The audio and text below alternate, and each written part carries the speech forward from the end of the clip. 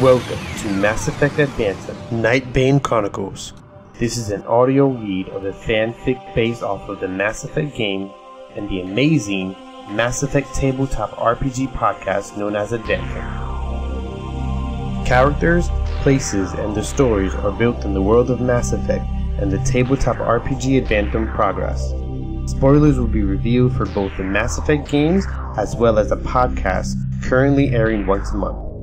Be sure to follow the Adventum crew as they journey through the Milky Way galaxy and beyond on your favorite podcast platform. Like and rate this audio read, as well as the Adventum tabletop RPG this fanfic is based off of. This audio read is a product of JATF Productions. Warning, please be advised that this audiobook has music and sound effects throughout each episode. Thank you and enjoy.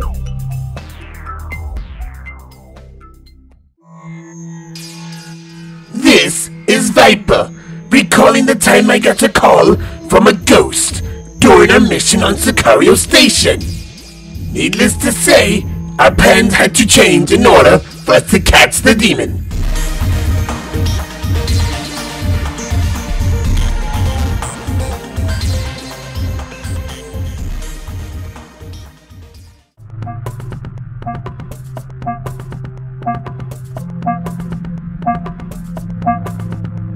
I slowly stirred out of my sleep to hear my omni-tool beeping. I was receiving a holo call.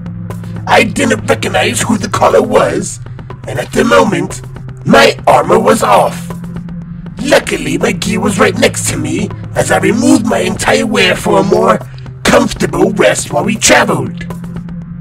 Once I snapped my helmet on, I took the call. To my surprise, no one presented themselves. It was like they turned off the viewing portion of this holo call. Speak! I don't have time for games! I finally uttered as I waited for a voice to come through. I see. Chronicle hasn't granted you a misfortunate death. Perhaps he is afraid of you, as you seem to be something of a demon yourself.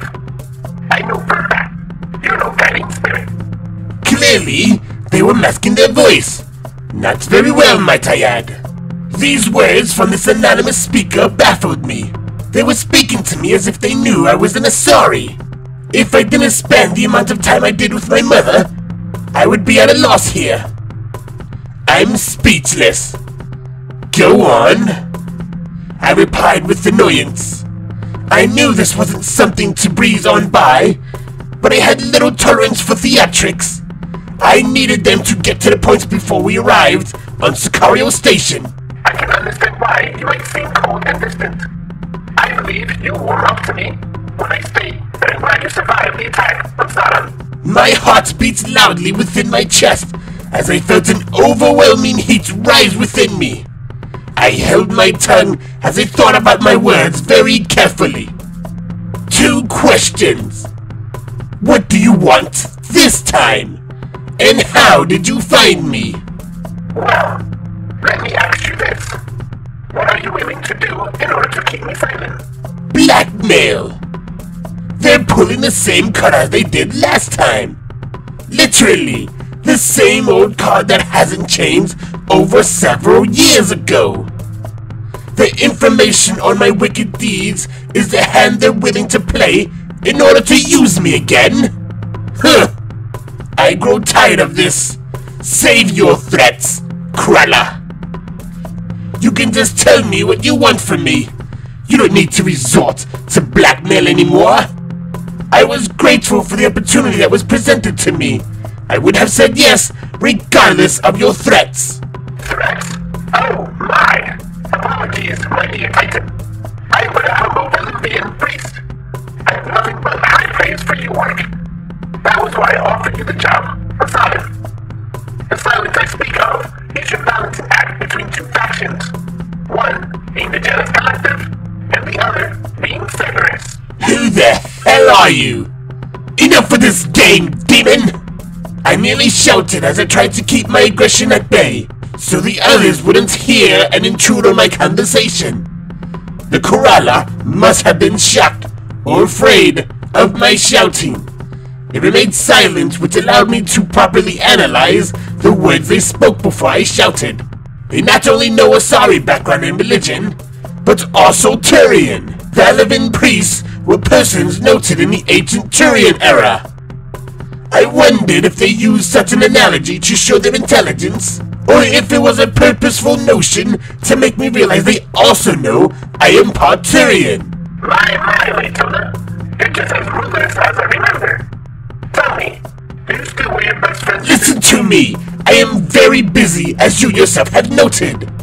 So if you would please get on with it and tell me what your offer is. That way, we can move on and be done with this conversation. Oh, so you're willing to cross over to my side and stay with me? Well, that is all I wanted to hear. Yes, it's Cerberus and the Collective, and come be by my side. As I said, I'm a very jealous person, and only the priests may tend to the Titans. I blinked a few times in disbelief. All they wanted was for me to work for them. This whole charade was just another job offer. I thought about it for a while. Perhaps more than I should have, as the mysterious speaker thought I disconnected the call. Hello? Are you still there? Tell me something. How did you escape Sidon? From what I recall, I was the only one and no one was supposed to know I survived. Well, you weren't. Corolla tried to get me to this Galleon Blitz. And then again, at Sodom. You're not the only one who has friends. You're not the only one who can avoid the misfortune of Corolla. Apparently, you're my Corolla, so that is what I'll call you. I doubt I'll ever get your real name or identity. Maybe someday, Corolla. I believe that name suits you better. You can call me Veluvian, for it is the priest without their title to admire. I'll send you the coordinates of our meeting place on Scario Station. See you soon. The hover call ended as I sighed. I felt like I was holding my breath the entire time. I sat back down for a moment as I finished putting on the bottom half of my Viper armor. I then headed out of my quarters to find Lupius. It didn't take long as we almost ran into each other as we made our way to the mess hall. Is everything okay? You seem to be... He paused for a moment as he stared into my eyes and started to pull the information right out of my mind. The connection we have through our little accident allows him to gather some information. But my takeaway from doing this is far greater than his. We can share secrets, but never keep them from each other. Huh. Must have been the right nerve that person touched to make you shout like that. A ghost trying to come back and haunt me is what the conversation was about. I replied as I crossed my arms with annoyance. He could have just let me tell the story instead of pulling it out of my mind. What do you need me to do then? I need you to trace the call I just had and give me an exact location of the person once we touch down on the station. Needless to say, you'll be joining me for a bit before you head off on your own mission. Won't they recognize us? Mainly you? From what I've gathered, they've kept their eyes on you. They might know of your more recent endeavors. Precisely! They know of Viper and my handiwork. For this matter, I'll be going as Venom. Obviously, they know I work for Venom, and so do you. We'll travel together and split up. Once we do, we'll stay on comms and you'll help me track down this person. They seem so eager to meet me, they'll ignore the presence of the rest of the team. They'll assume I would want to meet them alone, so seeing everyone else on the team but me will ease them down as they wait for my arrival. Once we split up, I'll start hacking the residual feed they left behind from the call you just had. From what I gathered so far, they made the call from the station. We must have recently gotten within range for their equipment since we've gotten closer to the station. This helps identify the type of tool and program they are using. Impressive! Simply impressive! It seems like we have our hunting plan in order. Let's catch ourselves a demon. Once we landed on the station, we informed Grex of the plan. He agreed and we headed out to find this person. Lupius quickly discovered that they were currently at a club called Rusty Buckets. We made our way there and entered slowly as we began to survey the area. According to the trail they left, this person is an Asari by the name of Anun. Anon Johnzini. Hey, it's the famous Asari who... Not important, Grex. Find her and bring her to me. I spoke as the Venom helmet altered my speech. Wait. Lupius suddenly stopped as he kept typing away on his Omni tool. Apparently, she is at 2 places at once. Her room is being billed from a buffet not too far from here. However, her Omni tool signal indicates that she is in this club. I continued to scan the scene as he explained the situation. Between the loud music and the overwhelming bodies within this club, my mind was spinning. Do we split up? Grex questioned, more like suggested, as he was ready to leave this place, it seemed. Before I can respond, my eyes finally caught something unusual. An Asari was arguing with a Solarian. During my call with this mystery person, I came to the conclusion that the person speaking to me was trying to sound as intelligent as a Solarian, or that they actually were one. I'm now in my search field. According to my scans, the person is right in front of us. 3 o'clock. Here, I'll ping their Omni tool with an encrypted message. Once he finished typing and sent the message, the Solarian seemed to have lost the argument as his Omni tool beeped a strange and loud sound. He frantically typed at his Omni tool with frustration as the Asari took his distraction as a chance to leave. Stop the Asari. Gather whatever information you can, then report back to me. I'll deal with our Kerala. I'm on it. Grex, did you get a location of our pilot? Yeah, I've been in contact with him for a couple of days now. Conveniently, he wanted to meet here, so I'm right where I need to be. Although, I'm a bit early. Enjoy yourself while you wait for your target. Once your mission is done, report back to the ship. I didn't wait for a reply as I made my way towards the Solarian. He finally got his Omni tool to function right as he continued to look around and apologize to those that were around him. It didn't take long for him to spot me.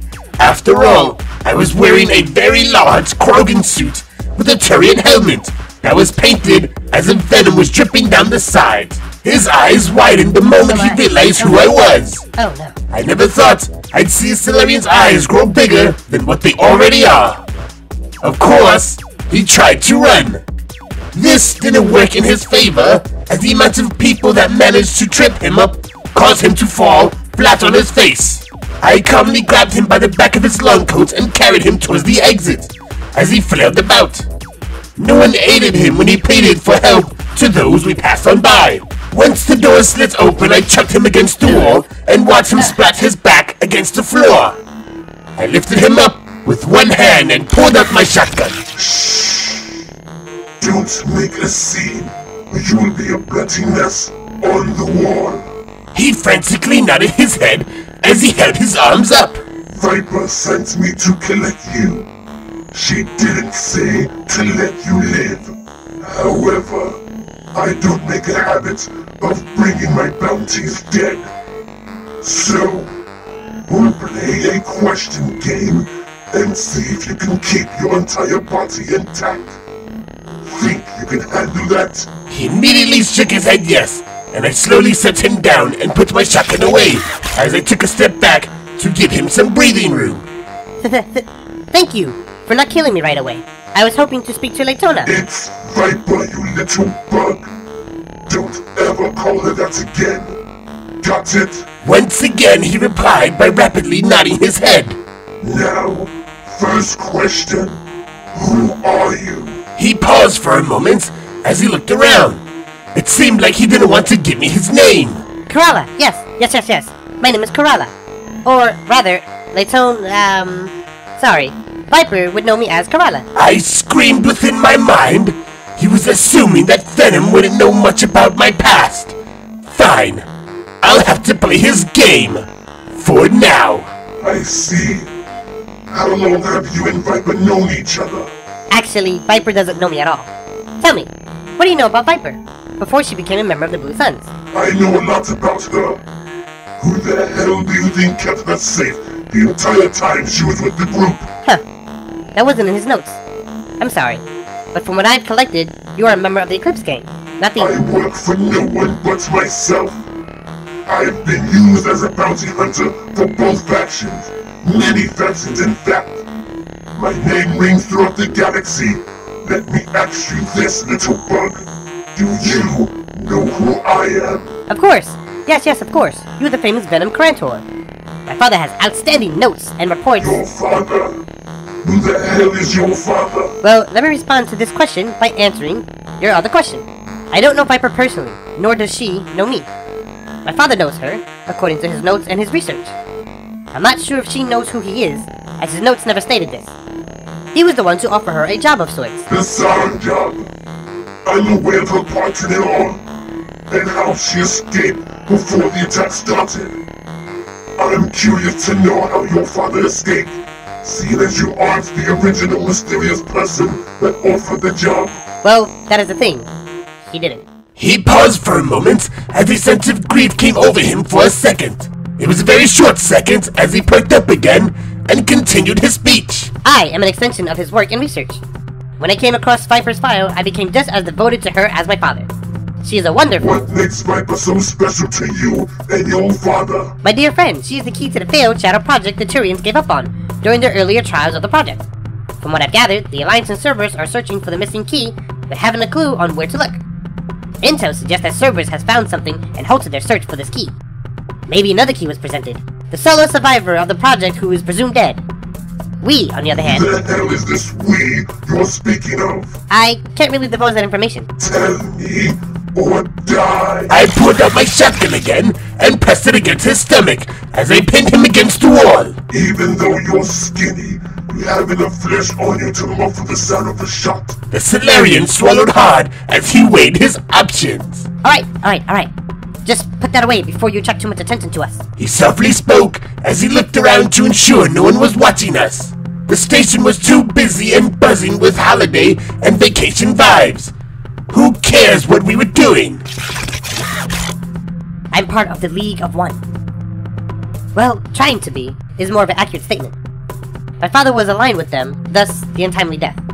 But he passed everything off to me, and I intend to continue his research. Having Viper aid my cause will strengthen my odds of joining the presumed dead group. So, Viper is just a meal ticket then? No, not at all. She is more than that. She is, well, a goddess, if I may be so direct. I would follow her to the ends of the galaxy if she was for it. Then why don't you do that?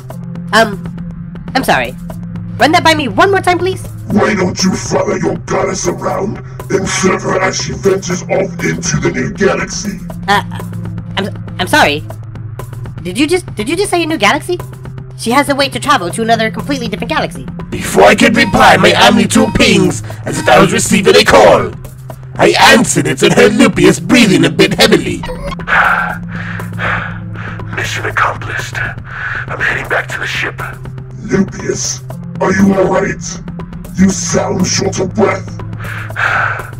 I'm fine. Nothing I couldn't handle.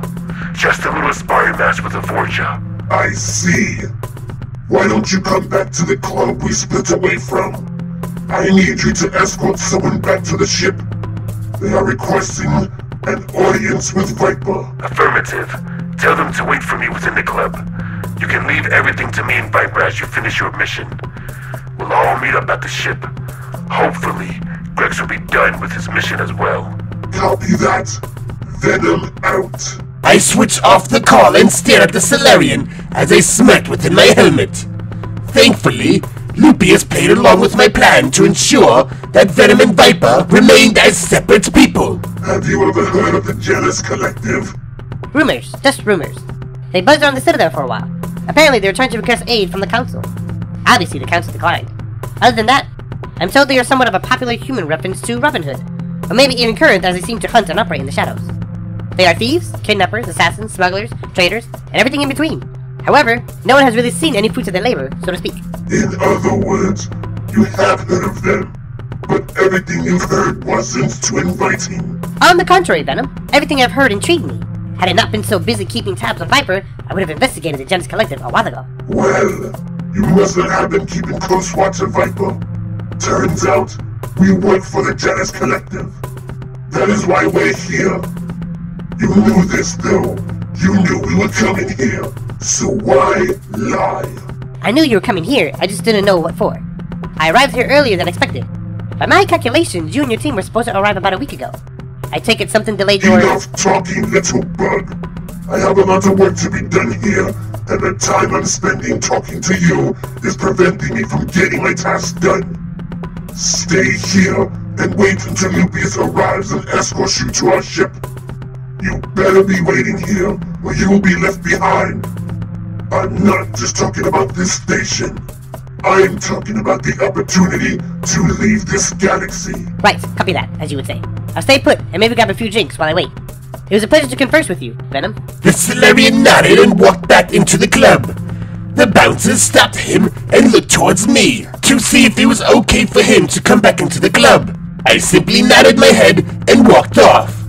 I heard the bouncer make a comment about how lucky the Solarian was.